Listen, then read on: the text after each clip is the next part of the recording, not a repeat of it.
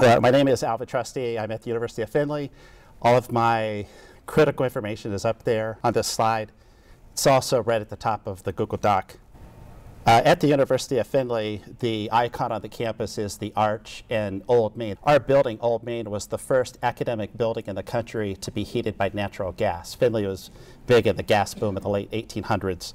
If you've ever heard of a company called Marathon, it's in Findlay. And we have the oldest ongoing graduation ceremony where our students actually march through this arch. So I tend to take a lot of pictures of the arch. By the way, all the photos I'm showing you are photos I've taken. If somebody else took the photo, it'll be obvious, or I'll give you the Flickr link to it to see where I found it. But I have fall, winter, collages, all kinds of pictures of the arch. So I'm trying to give you guys this visual of what the university looks like. Everybody got it? Okay, first test. Close your eyes and imagine someone coloring with crayons. Everybody got that image in your brain? If you'd looked at the notes, I've polluted your brain. Yeah. Okay, here, first question. How many people imagined a little girl? How many people imagined a little boy? How many people imagined Buzz? Only the peanut gallery gets that, right? Okay. Here's the clincher. How many people imagined a clip art child? Did anyone? No one. This is why we never let our kids use clip art, period. Raise your hand if you have at least one camera on you right now. Pretty much, how many people have 2, 3, 10? My hand's the only, okay. Yet, we let our kids use clip art for all kinds of things. In fact, if you look at Facebook, I just read last week with their IPO going out, Facebook has 3,000 pictures uploaded every second. That's 95 billion a year. And they're all lousy pictures that kids are taking of each other making goofy faces. Almost all of them are. I have a link in the notes to an article that someone's written about how we don't let our kids use creativity when we let them use clip art. Now I'm going to talk a lot about visual literacy. Before I do that, I want to talk about literacy. So what is literacy? It's the ability to read words and understand words. It's the ability to write and write something that someone else can understand. That is, in a nutshell, and I don't have a degree in literacy, but I asked someone with a PhD in literacy, and they said, yeah, that's good enough. So what is visual literacy? Visual literacy is the same thing, except you take out the words and you put in images. A person who's visually literate can look at a photograph and understand the idea that was conveyed, the purpose of the photograph, what the person who made the photograph was trying to convey. They can also make a photograph or an image that someone else could understand. This is the idea that I'm trying to convey. An example would be this picture that I took with this camera. I wanted something that said literacy, so I opened up a book, took a picture of the book, and in essence conveyed to you what I think literacy is in picture form. Now there's a big difference between what pure text can do and what can happen with a photograph. First off, text is stored in your brain in short-term memory. We have 7-digit phone numbers because we can remember about 7 bits of information if it's text. But if we can see a picture, not only can we process it, you've heard this many times, I'm sure. I've got a link to the research that shows from 3M that it's 60,000 times faster to process than text, but it also goes directly into long-term memory. Take a picture, it will last longer wasn't just something I thought of as a clever title. It really does last longer because it goes into your long-term memory, which is why I picked this visual literacy picture to begin with. So let's do the first part. Let's look at some photographs and just think about Do you know what this photograph is trying to say? I'll go all the way back to when photography was very new to the Civil War. Anyone recognize this photo? Devil's Den. Devil's Den. That's exactly right. This is at Gettysburg. This was taken by Matthew Brady, a very famous, probably the most famous Civil War photographer, at Devil's Den. And this is, I think it's called The Sharpshooter at Devil's Den or something. I remember seeing this picture when I was, I don't know, 4th, 5th, 6th grade, whenever you study U.S. history for the first time. I remember seeing this photograph in class. And when I ran across this looking for old photos, I was amazed that I still remembered it. Everyone recognizes this? And you associate this picture with what era? The Depression. This is the migrant worker, migrant woman, migrant mother. Depending on who you look at, they have different names for this particular picture. This is the most published photograph of all time. And where did this take place? Iwo Jima. Again, if you're looking at the notes, it's kind of unfair, right? One of the things I want you to realize is each one of these photos probably has some sort of emotional attached to it. You're thinking, you know, the thrill of victory. You know, we captured this hill, back to the Depression, back to the tragedy of the Civil War. Finally, victory over Japan Day, a very famous photo. That's when this one happened. When do you think this photograph was taken? November 22nd, 1940. Most of you probably know the date because this is just probably within an hour of when JFK was assassinated. How about this photograph? This is the first Earthrise, photographed by, I think, Apollo 8. I shouldn't say that without knowing for sure, but I know it was the first people that orbited the moon, and when they came up from the backside of the moon, they took this photograph. This is the most copied photograph from NASA. And who took the photograph? Neil Armstrong, because the picture is of Buzz Aldrin. Anyone recognize this one? 1980, USA over Russia, Olympic hockey. How about this one? Aftermath of 9/11. And then since I started with the Civil War, I thought it appropriate to talk about the inauguration of the first African-American president. So all of these things, even though these were photos, deal with visual literacy. There's other things, like, say, symbols on a map. There's a lot of visual literacy that you could use to figure out exactly where you are on that map. Or if you're looking at charts. Also, if you have any device that has icons, that would be the dashboard of your car, a smartphone, a computer, an iPad, anything. There's a certain amount of visual literacy you have to have in order to understand all of the different components of that. I know it's normal that I show a little Seinfeld clip, but like I said, I'm kind of pushed for time. So I just did a couple screen captures, and I did it to talk about not only understanding what visual literacy is, but to understand if I make a photo, what is inappropriate. And there's an episode of Seinfeld where Kramer takes a few racy pictures of George, you know, what was it, The Timeless Art of Seduction or something like that. And they ended up getting in trouble and all this kind of stuff. These are photos that someone else has made that all of us hopefully can relate to. What about making a photo? My junior high daughter has started to ice skate. She's off at the ice skating rink, and I sent her a text message, and I said, how many people are ice skating tonight? Now, she could have texted me back and said, oh, 50, 75. Instead, I got this many. So she made a picture with her cell phone, sent it to me, and it shows me that there's, I don't know, 50, 75 kids or so. Now, she has the phone that if you drop in the toilet, it's no big deal. We just go get another one. So this has a 320 by 240 resolution camera, but still, I could recognize that photo. Most people who know me, know my family, don't know that my wife has a degree in medical illustration. She's a really good artist. This is one of her drawings from when she was an undergrad. This is an example, a couple of things actually, how we should be able to draw something so that someone understands exactly what we're drawing. Even though this one is diagrammed because it has such detail, I should be able, if I'm visually literate, to play the game of Pictionary and draw things that people can understand what they are. Also, I threw this in because I'm doing this project. She has this big portfolio, and it's on paper.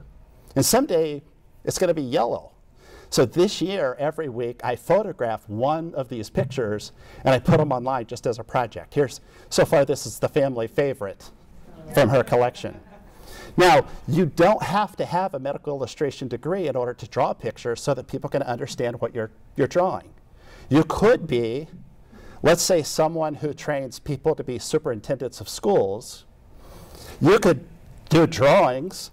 This one I actually photographed with my camera, put it into PowerPoint for Buzz. Buzz does all these elaborate drawings, and then we put them into PowerPoint. You can also take pictures that try to capture emotion. What emotion would you say this is? Probably excited, unless you're that little girl right in the front. Then it's, hey, this is way too loud. How about this one? This is, I'm a cute little girl, but I'm trying to look scary. Now, my wife and I volunteer to take pictures of pretty much anything on campus.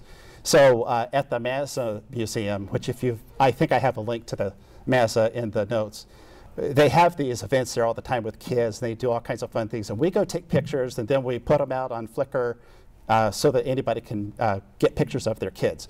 This little girl comes up to my wife, and she says, "I'm a tiger. Take a picture of me. I'm really scary." So my wife takes this picture, and immediately the little girl says, "Let me see it."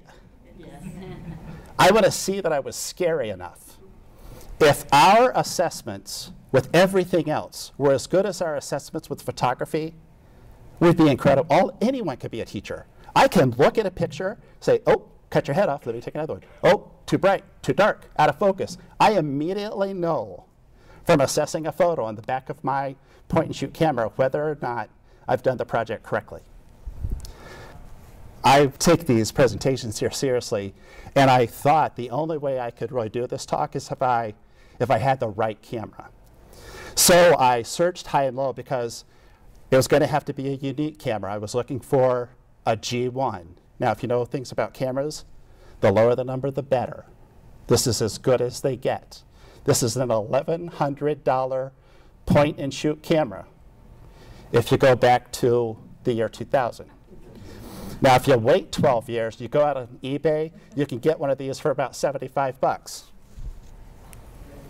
So I got one for 75 bucks. With one of these, I can send it to school. If my daughter drops it, it wasn't 1,000 bucks, it was 75 bucks. And by the way, 12 years ago, they made them to where you could drop them, and there wasn't a whole lot to break. It's got one of these 1-inch diagonally video screens on it. But it takes great pictures. In fact, you saw this picture. I took that picture with that camera. I took a lot of pictures with that camera to show you, in the same way that a stove makes you a great cook, a great camera makes you a great photographer. And you've probably heard that has been said by many people, and it's very true. I know people with iPhones that take incredible photographs, but if I gave them a $5,000 camera, they'd still take great photographs. Now, before we talk about much more visual literacy, what I wanted to do in this talk is tell you everything I wish someone had told me when I got my first camera. Because I took a lot of bad pictures before I finally figured out this is how I take a good picture every single time. And we're going to start off talking about light. Because without light, wait, this isn't a sermon. When you're doing photography, light is probably the most important thing, because in the darkness, it is almost impossible. And I say almost impossible because nowadays you can actually take pretty good pictures in the dark. But it's a whole lot easier if you understand light and the settings on your camera that control that light. And the three important factors on your camera are shutter speed, aperture, and ISO. Most cameras have this, even if you don't have a little dial on the camera that says this. Let me explain each one. The first one is shutter speed. This is the only photography term I knew when I bought a camera. And shutter speed is pretty easy. How long is the shutter open? Well, I take a picture. The longer it's open, the more light gets in. So if I wanted to say, take a picture at the state track meet during the fastest race at the meet, which is the 100-meter dash, I don't want the shutter open very long at all because I don't want everything to be blurry. I want it to stop the motion. The guy in the green from Sonora there last year was the fastest guy in the state, won the 100. And if you look closely, it's not blurry at all. That's because that shutter was only open for 1/2500th of a second, a very short time. But I had to have a lot of light to make that happen. I'll talk about that. Last year at EduCon, I was at a reception where it was almost dark. By the way, I haven't used a flash on a camera probably in a year and a half. So I don't, in fact, my good camera doesn't even have a flash on it. So I saw Will Richardson and Gary Steger. And I said, Will, can you get Gary in a headlock? Because these two kind of have a history, even though now they're friends. And I thought, even with this blurry picture, maybe I could come up with a really neat poster someday about these two guys. So very low light. I had to keep the shutter open a long time, so it was really blurry. But I got a picture that I could use. The next thing, and this is, I wish someone would have explained to me what aperture is. I remember the first camera that I used actually had a ring on it that you could turn. Here you can see on this lens, this is one of my lenses that actually has a ring that you can turn. This one is set to, it says 2.8, and it turns all the way up to 22. Well, here's what that means. The aperture is how big the hole is in the lens. The bigger the hole, the more light gets in. That seems obvious, right? But it turns out by the time you get to 2.8, it's classified as a low light lens. So if you're buying a lens, ask them if it's faster than 2.8. That's kind of the level where anything bigger than 2.8 is considered a fast lens. And if I change that number from 2.8 to 4 to 5.6, notice that hole, as that number goes up, that hole gets smaller and smaller until I get to the limit on this lens, which was f22. Notice it's f over 22, so there's a lot of math in photography, which is another great thing, especially if you teach math. So when I get down to 22, very, very small hole, which means it doesn't let in very much light. So if I'm taking a picture at a track meet and there's a ton of bright light, I can close down that aperture and then I can take a picture without everything looking just completely white. Now what I didn't know was how this affected my photograph. This is the fastest lens that I own is a 1.4. Now this one costs $350, but you can buy a 1.8, which is very fast, for $99. And you can get it for Canon or Nikon. And in fact, when people say, what lens should I buy? I always say, buy a 50 millimeter or 1.8. This is a little bit wider, a 1.4. Notice I focused right on the end of this ruler. And at this point, you might not even be able to tell that that's a ruler. But as I left everything else for the camera, and I slowly changed it, and I closed down the aperture. And what do you notice? There's 8, there's 11, they'll hop all the. Did anyone see that piece of lint on the table when we were out here at f1.4? When I close down the aperture, it makes it to where I have less depth of field. More depth of field, I'm sorry. I'm dyslexic, forgive me. If I have a really big hole, it means that my focus range is very narrow. If I have a tiny little hole, it means I can focus a long way. So let's say you wear glasses and something happens, you're camping, and you lose your glasses and you can't see. An old Boy Scout trick. Take a leaf, poke a tiny little hole in the leaf, hold it up to your eye. That's smaller than f22. A tiny hole poked in a leaf, and things will be in focus for you. So if I take this lens and I open it up wide open, notice how the background looks. It's all out of focus. It looks really kind of neat. These are pictures that I've taken. I'll talk more about my Stranger project later, where the background, it just kind of looks neat because the background is out of focus. Something else you can do is, it's called tilt shift. This is a lens, baby, and the lens is on like a ball and socket. You can buy one of these. I think the cheapest ones are about 99 bucks. You can do some really cool things with these because you can shift the axis of the photograph. Another neat thing you can do is you can pop in these apertures. And I ordered a couple blanks so I could cut them out any shape that I wanted. If I take a picture, let's say using the star aperture, I just pop that in. Any light that's out of focus becomes the shape of the aperture. And since it's Valentine's Day, here's one with the heart aperture in there. You can see all of the out of focus light. Even though the flower's in focus, the out of focus things have the heart shape. The last thing left here is ISO. And if you can remember film, you can probably remember there was a rating on the film.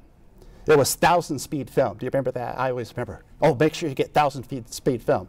That is the ISO rating. That's how sensitive the film is to light. The bigger that number, the more sensitive it is to light. Here's what I did. I went into a classroom, took my camera, set it on a tripod. All other things the same, I changed the ISO. This is 100. Notice as I go up, each of my pictures gets brighter and brighter and brighter. So here's 3200. This particular camera goes to 6400. All I changed was the ISO. So if I don't have a lot of light, I can crank that up. And I'll talk about that I can get more light in my photographs. Let's talk about what it takes to get twice as much light, because every one of these things is related in increments of 2. If I go down this list of apertures from 22 to 16, I double the amount of light. If I go down at the bottom, if I go from 2.0 to 1.4, I'm getting the hole is big enough that twice as much light can go in. If I compare that to shutter speed, that's a little easier. You know, if it's open for 1 second, that's twice as much light as half a second. So as I go down this, I get more light each one of these speeds. Likewise, in ISOs, every time I double my ISO, I get twice as much light. So let's say that I have a standard camera. It does aperture 5.6, a 60th of a second, ISO 800. And I want less blur, so I'm going to crank up the shutter speed to 125. To get the exact same picture, all I have to do is take the aperture down a notch to 4 and get the same amount of light. So as I take one up, if I want the same amount of light, I have to take one of those other things in another direction. To prove that, I put my camera on a tripod again, and I put f-stop at 4. And then I change the other two things. So notice this is ISO 100, 160th of a second. If I go twice as sensitive to ISO 200, but half the shutter speed, I get essentially the same photograph. In fact, I repeated this over and over, and every time I got what looked to be the exact same photograph until I limited my camera. My camera would only go 1/4000th of a second. So when I went from 3200 to 6400, it got a lot lighter because I couldn't go to an 8,000th of a second. It's still, my shutter was still going really fast, but the film was more sensitive. The question is, why not just crank the ISO up to 6400 and take all your pictures that way? Well, remember, if you went back and looked at the film slide, the higher the ISO, the more grainy the photograph. And it might be so grainy that it's unacceptable. Now the thing is, today's cameras, this is ISO 100. This is ISO 3200. From your end, can you see that much difference? Ryan, could you see a difference? Yeah. How significant? Not a whole lot. Not a whole lot, that's right. So last night I did an experiment, kind of 2 projects in one. I cranked my camera up to 6400. That's this camera. This is about a $600 camera, so it's not a whole lot of money. This is a consumer grade. It's a Canon Rebel camera. I cranked it up to 6400, and I went to the Tweed Up, which was at the cantina where there wasn't a whole lot of light. And I took this picture at 6400. Now, would that be an okay picture if I wanted to update my Facebook profile picture? It looks okay to me. Now, if you look closely, you'll see it's a lot grainier than at 100 ISO. But the thing is, I was in a room that was much darker than this. And I took a photograph that looks fine. By the way, this is Laura. Is she here? She's here. She is my 36th stranger. I'm doing a project where I approach a person, I introduce myself. I say, I'm taking pictures of strangers. Can I take your picture? Now, I can't do a candid shot. I can't see you across the way and take your picture. I have to go up to you, introduce myself, take a picture. And like I said, I'm doing 100 of them. If you go to 100 strangers, you can read about the project. It's a nice little project. Yes? I go to school very often. There's plays going on, and I have to sit with my class. We've got a special ed class, so I can't just right up there. Does this also work, or you? Oh, sure, it'll work. And Definitely, as long as the ISO's down. yeah, in fact, what you'd want to pay attention to this little sequence of slides. Usually your camera does what's called evaluative metering. That means the sensor looks at the whole picture and figures out how much light there is. If I look at this whole scene and figure out how much light there is, and it happens there's a lot of dark spots, like say I'm taking pictures of things on a stage. What do you notice about the girl playing the flute? It's all washed out. That's because the whole scene has a lot of black in it. And the little girl's face doesn't have a whole lot of black. But it turns out you can tell your camera to do spot metering. And that little circle in the center is the only part of the picture that it looks at to see if you have enough light. So with spot metering, I point it right to the face of the person that I want to photograph. And I take, here, the same picture, right, it's a different concert, but now I use spot metering, and everybody looks in focus, even though there's even more black in this particular background. This is probably an object that all of you would recognize. Evaluative metering, I switched to spot metering and took this photograph. All I did was point right at the moon. It figured out how much light that was. It adjusted the exposure. Worked fine. Let's talk a little bit about resolution. Everybody thinks I need a camera that has, 52 megapixels or something crazy. The camera that I showed you cost $75 is a 3.3 megapixel camera. It's about that big. I drew a little box on there. My cell phone is an 8 megapixel camera. This is my cell phone. My point and shoot camera and my old SLR are 10 megapixel cameras. Now, it's quite a jump when I go from 10 to 18. This camera is 18 megapixels. Like I said, this is a consumer grade camera. It's the latest Canon Rebel. It's a T3i, but you can buy one of these for $650. I just got it for Christmas, so I know. And then my professional grade camera, this one is 21 megapixels. You could buy 4 T3i's with what this guy costs. So these, if you're serious about photography, buy one of these. Otherwise, buy the consumer grade. Get a good point and shoot. Now, the critical thing you have to realize is this little black square up in the top left corner is 1024 by 768. That is the resolution of the projector that's projecting this picture. So on this screen, you will not be able to see a picture bigger than that little teeny black rectangle. And in fact, I went over our whole university, and I could not find one projector that was more than 1024 by 768. So that means even if you're using your cell phone or a $75 camera, you have pixels to throw away, which is a good thing. One other thing, the ratio of this screen is 3 to 4, 3 to 4. Most point and shoot cameras are the same ratio, 4 to 3. If you have an SLR, it is probably 3 to 2, which means your photograph is going to hang over the edges a little bit.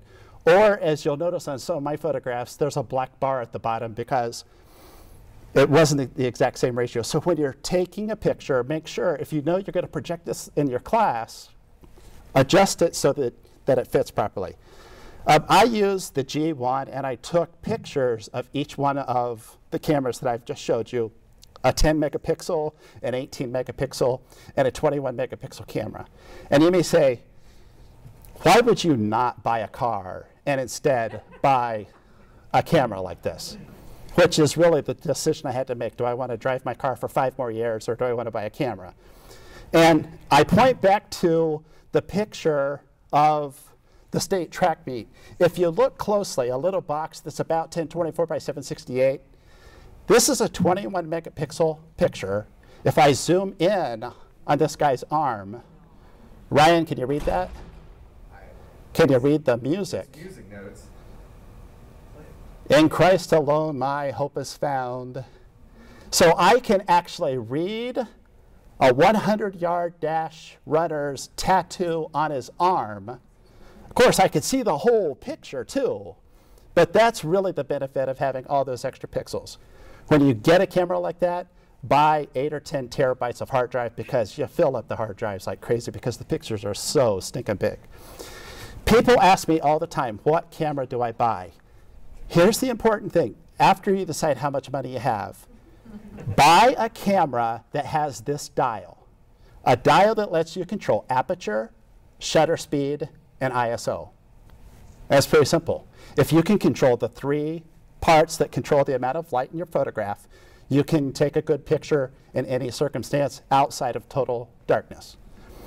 Even the G1 has those settings on the little dial. So you can buy, by the way, don't buy a $75 camera. Spend $120 and get one that's, this year's version of the consumer grade. They're all incredible cameras. Once you understand how to take the picture, that's the big difference.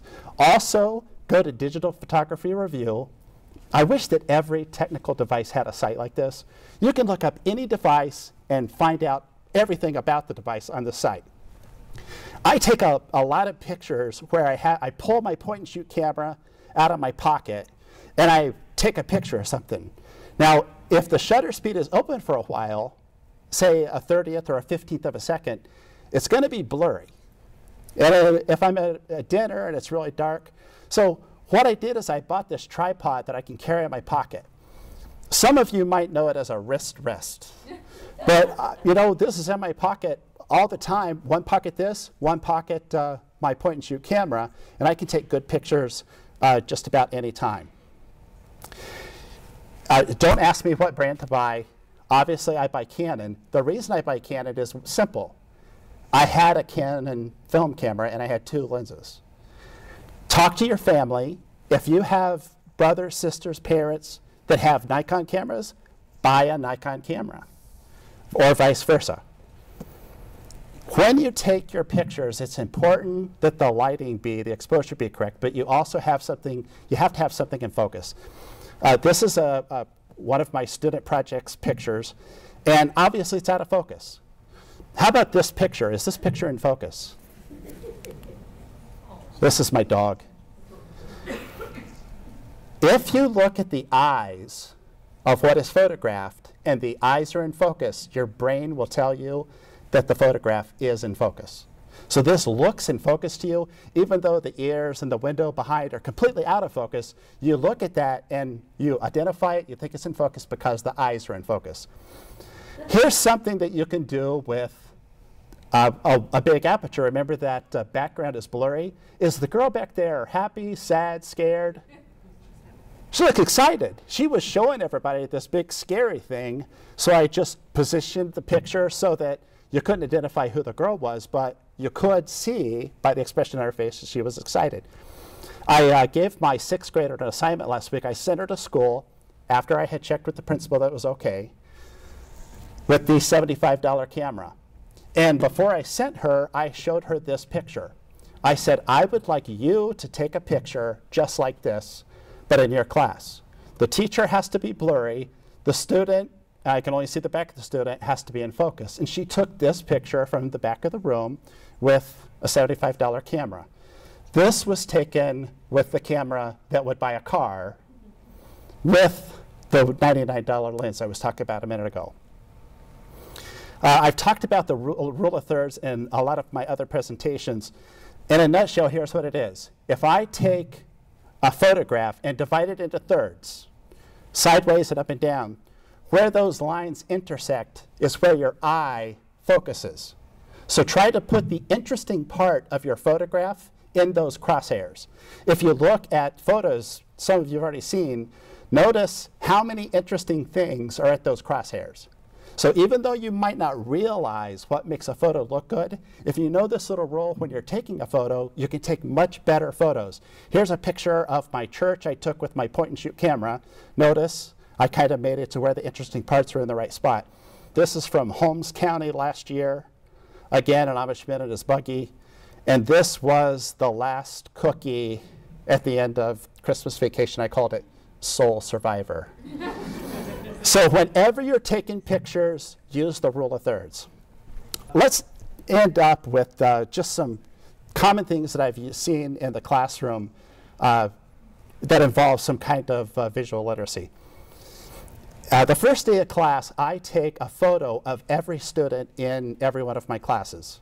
First off, it helps me learn their names because I have a little sign-up sheet and they write down their names and I know the order that they were taken and so on. But I use those in all kinds of projects during the semester. I don't have a studio, but I have a classroom that has a projector screen, so I pull down the projector screen, instant studio. Also, I don't use a flash. I use my 1.4 so I can open it up. If I used a flash, there would be this black shadow that was on that projector screen behind the student. And if you'll notice your pictures, lots of times when you have a flash, especially if someone's close to a wall, you get that shadow of the person behind you. Another project I've been doing for years with my students involves geotagging. I have my students take pictures of historical markers, and then in Flickr they tag them with Remarkable Ohio. And we're up to almost 1,000 of these over the many years that I've been doing this project in my classes. This is a principal of a guy I met at EdgeCon. This is his school. They have 184, they're Canadian. Their school year is not 180 days, it's 184 days. They take a picture of something every day that says, this is what I learned today. And they put it on the blog, and the kids write about, this is what this picture means, which is what I learned today. Another thing I've talked about a lot is Creative Commons, something that deals with copyright. You may never have a student that writes a song or writes a book and has to deal with copyright. But every one of your students will post pictures to Facebook.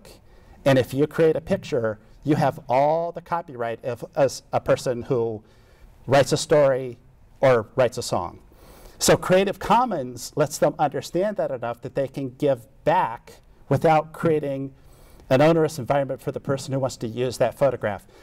All of our pictures we put on Flickr and we make them Creative Commons. So anybody can use them without asking my permission. So this is a picture we took at the Mazza. Last week I went out to eat. I pick up the Findlay magazine and it's the picture that's on the front cover. They didn't have to ask me, but they had to give me credit for that, which they did. Wow, I'm out to eat and I see this picture I took, and nobody else knew that was my picture, but I saw it. Actually, this is my wife's picture. She took this one. I said, did we take that picture? Oh my gosh, yeah, that's kind of a neat thing. I showed you this picture before. This is, I think, a very representative picture of Old Main and the Arch. If you go to Wikipedia and you look, you'll see that that picture is on Wikipedia. Encyclopedia Britannica has used pictures of the Old Main of mine and put into the online version of Encyclopedia Britannica. All of them are Creative Commons. Could I have made money with those? Probably not. Do you have a student who can say, I have a picture in Encyclopedia Britannica? That's all you have to say. I've looked at a lot of different high school web pages on Wikipedia. This is the high school, the district where I live. There's no photograph of the high school on this page, and I don't understand why. All we have to do is, the principal says, we want a picture on Wikipedia. Please take pictures, put them out there. The Wikipedian people will decide which one's the best, and some kid is going to have a picture on Wikipedia. I talked about the historical markers. Something else we do with that project is geotagging. This is a field trip I took with one of my kids. On South Main Street in Findlay is where all the people who made the money during the gas boom, they built their houses. Every time I took a photo of one of those houses, I geotagged it. I recorded the latitude and longitude of that particular house. If you look through, you can go right, headed south on Main Street, and you can look and see where every one of these houses, and it's probably accurate within 50 feet of where that house actually sits. We do this on all our vacations. Last fall, we went to Greenfield Village, took all of our pictures, geotagged them, so that we could say, you know, that's where we saw the windmill, that's where we rode the cars. Very simple to do. It was a really neat project. Here's one called 5-Card Flicker. Now, this isn't taking photos. This is saying, give me 5 photos. I'm going to write a story about those photos. Every time you go to this page, you get 5 different photos. So now you can have your students interpret what those pictures mean and write stories about those. And by the way, they can publish them right on the site. So you can go back and you can see some of the pictures that people saw and some of the stories that they wrote. Here's a game site that shows you a picture, and you have to guess the tag on the picture. I certainly don't have time to talk about digital storytelling. There are sessions here that talk about digital storytelling. This is taking photographs, not movie clips, photographs and telling stories with them. Something that any 3rd grader can do. Last fall, my wife and I took a trip to Mackinac Island, and we're walking around, and she sees this. What's it look like? It's a gate in the shape of the letter M. So she says, we should find the letters of the alphabet. So here's my Mackinac. It's probably hard to see in the back. Here's her Mackinac. And you know, we got home, we printed out the letters of the alphabet in the shape of letters. There's all kinds of projects out there like this. There's also math and geometry projects. There's a whole bunch of them on Flickr. To understand how to take photographs of things useful in the classroom is I give them a PowerPoint presentation with no pictures. And they have to add pictures to all of them. So they have to understand how to take a picture of something like a pencil or a calculator. I showed you this a minute ago. Again, this one's blurry. They could look at that picture and say, it's blurry. Take it again, refocus. Here's one that wasn't blurry. Now, you might say, I don't have a light box where I can put a device like this and take a photo that looks this professional. This is my studio. It's a piece of white paper on the table. I think I had a puzzle box on the back holding up the back of the white piece of paper. And I do this all the time. I cropped out everything except the white paper, and when I get rid of what I cropped out, it looks like a professional photo. I could add my little, hey, I took this with a $75 camera. Now, for the really big stuff, I actually roll out the $4 roll of wrapping paper that I got at Walmart, and I can put big stuff, and you can see I just draped it over the same table. Whenever I do something serious, I usually go into our sunroom because lots of light. All those windows makes it's a whole lot easier to take a picture in bright light. You have to persuade them. I thought I'd throw this in since it was Valentine's Day. But if you talk really nice to your dog, you can get your dog to lay down on that white sheet of paper and you can take a Valentine's Day picture. Now realize when you deal with animals, you get about 100 of them that look like this. But eventually you do get one that looks really nice. To become a better photographer, probably the best thing I did was do a 365 project. I did this last year. I took a photograph every day for a year on a theme. So I couldn't just take my camera and shoot it.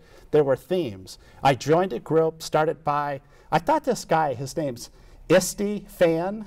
I thought he was an Isti fan. Well, it turns out that's his name. He's German. And every week he put out a theme. Here's macro photography. We did a week of landscapes, a picture of famous people. Actually, this was candid shots. People that were photographed that didn't know they were being photographed. This is at Disney World. This was backlighting, painting with light. I had 26 students in my class, and I thought, wow, that number is kind of significant. So I had every one of them with their cell phone do a letter of the alphabet. It's kind of hard to see, but that was the intent. We did black and white photos, shadow photography. This is the best Kramer I could do. We did a week where we did nothing but motion, a week where we did high dynamic range photography. Now, I'll end with this. This is something I didn't know about until about a year and a half ago. I read about it on this website, and it involves a process where you take multiple pictures, starting with a picture that's normally exposed. So you can see in this picture, the sky is kind of bright. The flowers in the foreground are too dark to barely see. Then you take another picture where everything is overexposed. So now the sky looks entirely white, but you can see those flowers in the front. And then the third picture is one that's underexposed. So all the buildings, the flowers, everything look black, but the sky looks really nice. Then you can use software. There's commercial software, there's free software. You put all of those together with the software to make a picture that looks like this. So I take a lot of these kinds of photos because I think they look really neat. And I'll end with that. Mm-hmm.